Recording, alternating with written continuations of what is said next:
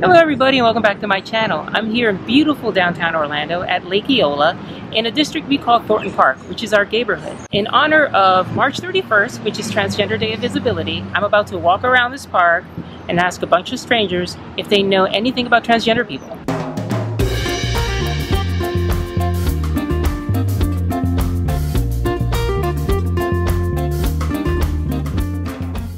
My name is Maya. What's your name? Stefan. Harlan. Harlan, nice to meet you. Emily. Emily? Mickey. Mickey? Yeah, nice to meet you, Emily and Mickey. Nice to meet you. So you're Evan, you said? Yes. Hi, nice to meet you. My name is Maya. Deanna. I have a YouTube channel, as I was saying, and I do videos on LGBT topics. This particular week, because March 31st, is Transgender Day of Visibility. I don't know if you know that. Did you know that? No. Okay. I don't know if you were aware of that.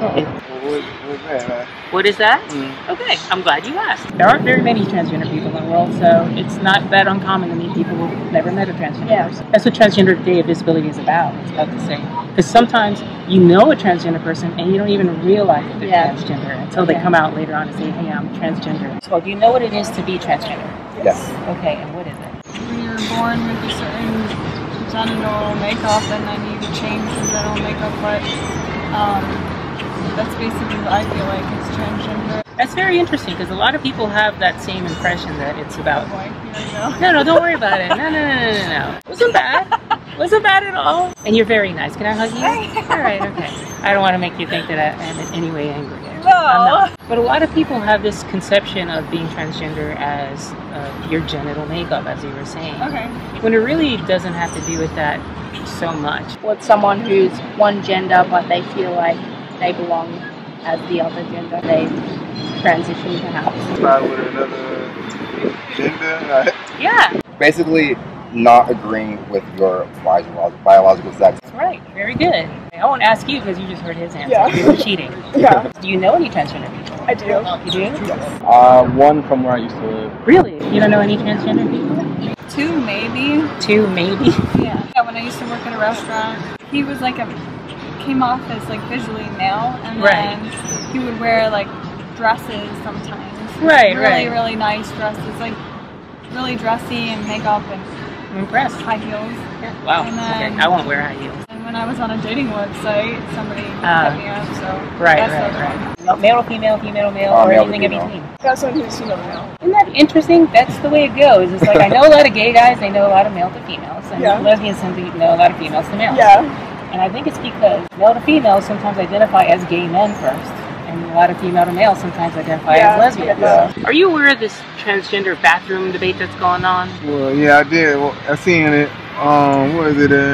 North Carolina. Yeah, North Carolina. They was talking about we're gonna have a transgender bathroom. What are your feelings about a person who's transgender using the bathroom of the gender with which they identify? I guess I struggle to understand why it's such a big deal. They should have the right to go use the bathroom. Do you feel that it's okay for, let's say, if somebody identifies as female for them to use the women's room, or if somebody identifies as male for them to use the men's room? Yeah? Yeah.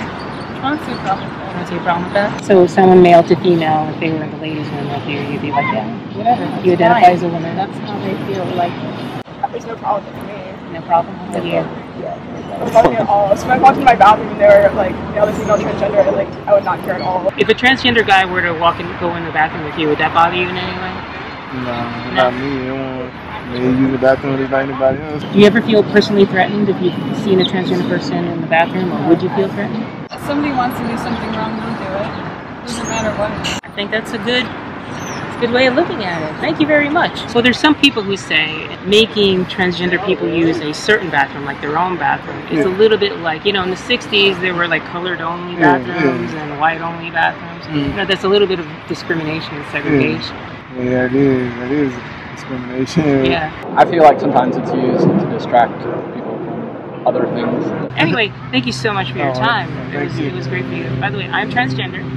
I'm transgender, by the way, so now you have met somebody who's transgender. Awesome. All right. Cool. My name is Maya. By the way, I am transgender myself. Okay. So you now have met a transgender person. okay. Really? Yeah. There you go. Well, congratulations. Thank you. I'm very happy about it. Yeah. So there you have it. A lot more people knew about transgender issues than I thought would be the case. A lot more people knew transgender people than I thought was possible. I suspect there are a lot more of us out there than people realize. So on that note, happy Transgender Day of Visibility. Like, share, and subscribe, and see you around the interwebs.